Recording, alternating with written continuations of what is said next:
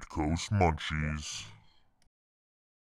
Today we're going to make some amazing homemade English muffins. You're going to start by warming up about a third cup of water and add 2 teaspoons of active dry yeast.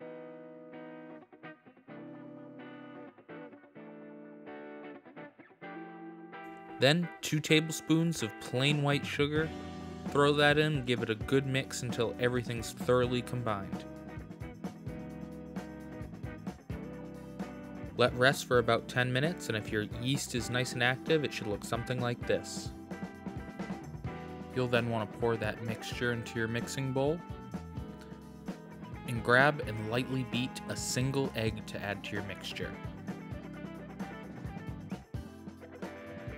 Then you'll add 1 3/4 cup whole milk, or what I prefer is buttermilk. You'll get a way better flavor that way, but if you just have regular milk, that's fine too. You'll accompany that with about a 1/2 tablespoon of salt. You'll want 4 1/2 cups of bread flour. You can use all-purpose, but they really don't come out as nice. Definitely grab bread flour if you can. And last but not least, around 3 tablespoons of softened butter. Mine wasn't quite soft enough. You'll see a chunk or two hanging around in the dough, but don't worry, it won't ruin it or anything. Just make sure your butter's well softened. Then you can start beating it on low while slowly turning up the speed until it comes together into a nice smooth dough.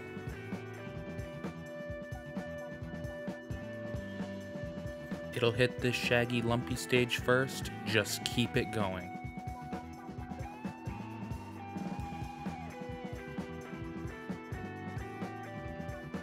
Once it's fully incorporated, it should look like this.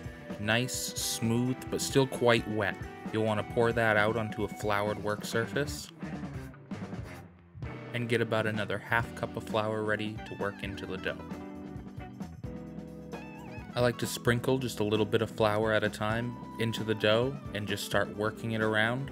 It's going to be very messy and very wet and sticky, but eventually it'll start coming together and holding its form. And that's what you want to look for, is when you let it rest, it doesn't immediately all sag back down into a blob. It holds its form, but is still a wetter dough. You'll then throw that in a greased bowl and throw a damp towel over it and put it in the fridge overnight. Then you'll want to grab a baking sheet or two and cover them in cornmeal. Make sure there's a decent layer, it'll really help you in the long run. Then grab your dough, lay it out on a floured surface. I like to elongate it, stretch it out, and cut it into about 8 pieces for very large English muffins. You can probably get away with 10 smaller, regular-sized English muffins. This next part can be tricky. You're going to want to work quick with some floured fingers. You're going to grab all the corners of your piece and fold them into itself. Same like you would doing pizza dough or anything like that. You're just going to keep folding all the edges into itself, turn it over, and form it into a ball.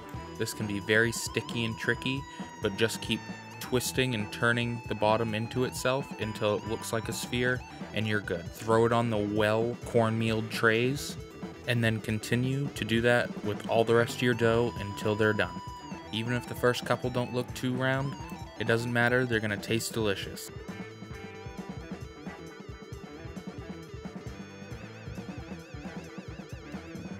Once you've got those all trayed up, you're going to take some of that extra cornmeal and give a generous dusting to all the tops of your muffins.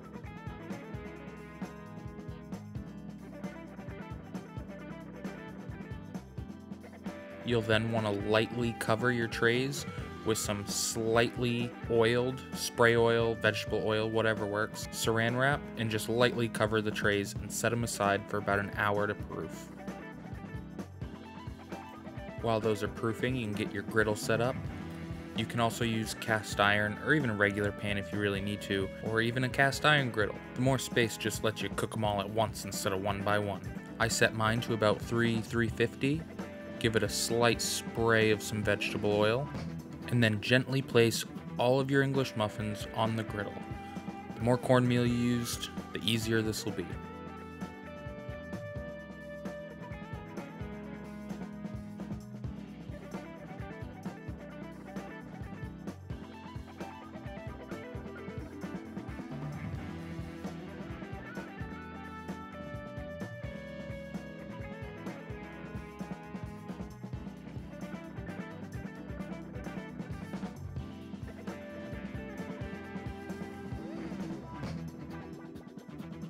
While these start to cook, you're going to want to watch the ring around the bottom of the English muffin.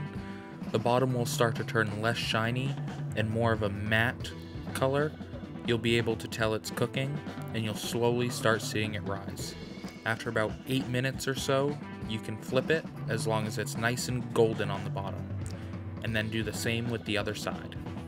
Once you have both sides nice, crispy golden, you're going to want to put those aside on a tray and preheat your oven to around 350 and let them cook in the oven for about another 5 minutes if you have smaller English muffins, and about 10 minutes if you're using larger ones like I did. And after that, you'll have some amazing homemade English muffins that taste 20 times better than anything you'll find at the store. They're great with just some butter and jam. They also make some really killer breakfast sandwiches. I hope you enjoy. Let me know in the comments what you make these for. Like if you like English muffins, and subscribe for more recipes.